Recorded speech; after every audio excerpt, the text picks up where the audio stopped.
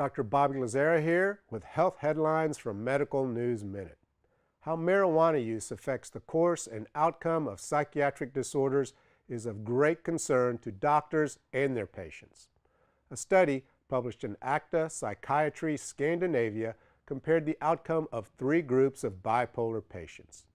Group 1, patients who never used marijuana, were compared with Group 2, patients who used marijuana and then quit during the study, and compared with Group 3 patients who chronically used marijuana. The conclusion of the study: chronic marijuana users were less likely to have periods of recovery and more likely to have recurrence, relapse, and attempted suicide, according to a review of the study by New England Journal of Medicine Journal Watch editor Dr. Joel Yeager.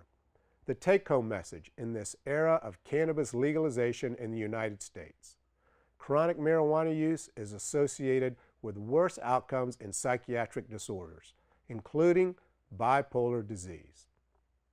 This is Dr. Bobby Lazzara with Health Headlines from Medical News Minute.